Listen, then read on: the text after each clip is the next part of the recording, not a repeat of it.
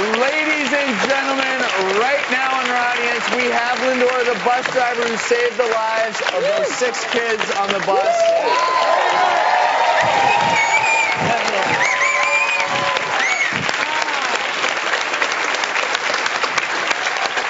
So you knew something was wrong. You knew you had to think quickly on your feet? Yes. I was doing a route and had a smell.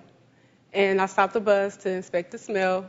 And then upon smelling the smoke, it kind of like risen from under the stern column of the bus. And so I had told the kids to go to the back of the bus so that they wouldn't smell the smoke or be harmed by it. And so after that, it just started to turn into a cloud of black smoke. And so at that moment, I decided that we are going to evacuate this bus, and we're just going to let it do what it's going to do. Well, that was a heck of a good idea.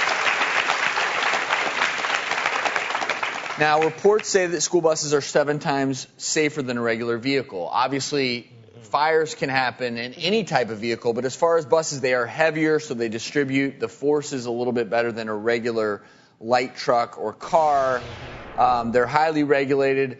It does beg the question that, okay, seat belts aren't on school buses. Now, the National Highway Traffic Safety Administration says that seat belts aren't really necessary on buses, Dr. Sears. You know, and that's sometimes counterintuitive because you think, well, seat belts are safer. But like you mentioned, a school bus is so big and heavy. If it hits something, it's going to win that other thing moves out of the way and the bus just kind of slows down. You don't get that high impact stop.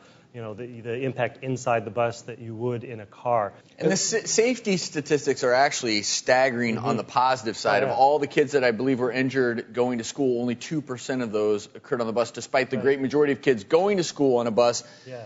But I do think that, you know, obviously we're going to sensationalize when a bus accident happens. Recently, very sadly, in New Jersey, a bus crash killed an 11-year-old girl.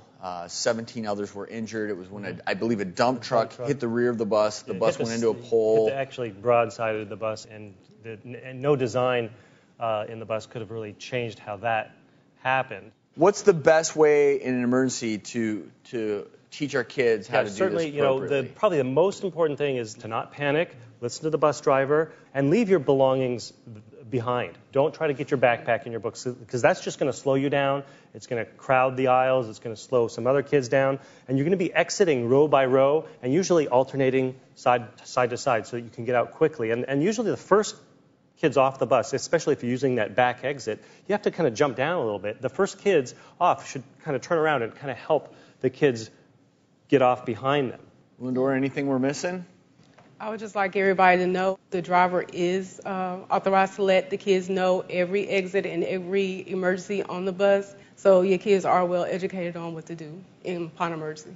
And you know, we put our kids in your trust, and you did an excellent job. You did. Thank you, Lindora. And thank you to all the bus drivers out there who get our kids to school safely each and every day.